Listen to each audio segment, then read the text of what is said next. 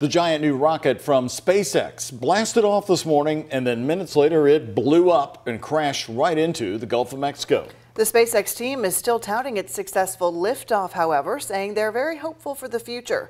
ABC's Melissa Adon has more on what happened. The most powerful rocket in the world successfully lifting off Thursday morning. We're flying at twice the thrust. The excitement of Starship followed by moments of uncertainty. Okay, we should have had separation by now. And the rocket's explosion.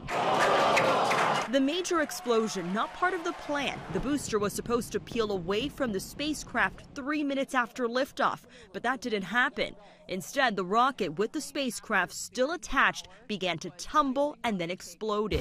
The FAA says an anomaly occurred during the ascent and prior to stage separation, resulting in loss of the vehicle. I would assume that because the rocket was not in control, not going where it's supposed to, that it was actually triggered to explode. SpaceX confirming by the afternoon they did indeed terminate the flight as it was veering off its planned trajectory. The debris fell somewhere in the Gulf of Mexico, and SpaceX says it'll work with local authorities for recovery. Starship has a goal to take humans back and forth to the moon and beyond. The SpaceX team saying this will give them a lot to learn. Elon Musk tweeting his congratulations to the team for an exciting test launch of Starship, saying learned a lot for the next test launch in a few months. Musk says his plan is to send Starship into Earth's orbit to see if the rocket can get to space. With 33 engines and 16 million pounds of thrust, twice as powerful as NASA's largest rocket, the SLS. In this video, you can see debris flying as Starship took off.